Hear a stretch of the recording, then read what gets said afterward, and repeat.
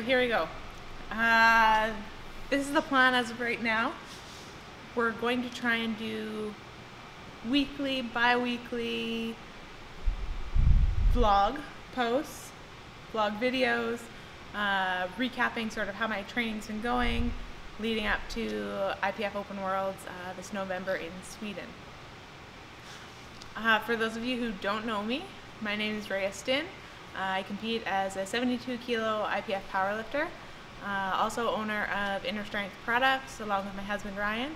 I've been competing for I think 15, 16 years? 17 years? No, 15. Since 2003. I've been competing for 15 years in powerlifting. My first Worlds was in 2005 as a sub-junior athlete. Every year since then I have done a international meet of some form or fashion. The highest placing I've had at Open Worlds is second, and that was in 2008.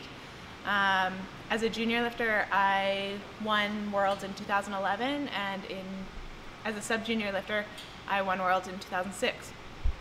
So here we are gearing up for, I think this will be my 16th IPF World Championship this November in Sweden. Plan is to go in as a 72, and we'll see what happens. So a month ago I competed at Classic Worlds in Calgary. I finished in third place in the 72s with a 497.5 total. Wasn't overly thrilled with my performance. I missed my first squat, which sort of changes the game plan for the rest of the day.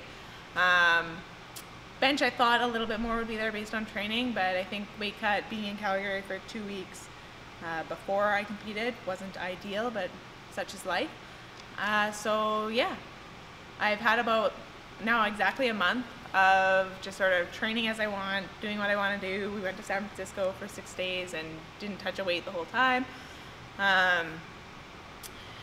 And yeah, I got 2 weeks of optional suggested training from Blaine that I think I did all of. I skipped some push-ups that he had programmed in. And then today starts the program for Worlds. Today officially is week 0, day 1. Next week starts week 1 of programming for Open Worlds, and we'll see how it goes. Today I had some doubles on squats, some 5s on football flat back bench, and some triples with snatch grip deadlift, and then some accessory work. Everything felt really good today. It felt good to get on more of a structured program, more actual intention to what I'm doing. This is Magic. Magic is the new gym cat. I'd guess he's 10 or 12 weeks old now. Magic's still learning that he can't be on the platform when people are lifting. Today, ouch, during my 4th set of squats, I think, Magic came up to me as I was finishing my 2nd rep, and I threatened to step on him, but I didn't step on him and he scooted away. He just needs to learn.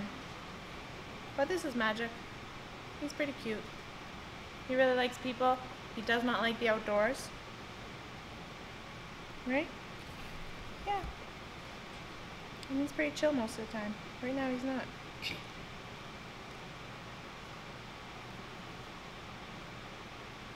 So yeah, we'll see how these vlogs go. If there's things that you would specifically like to see or hear me talk about, let me know and we'll go from there.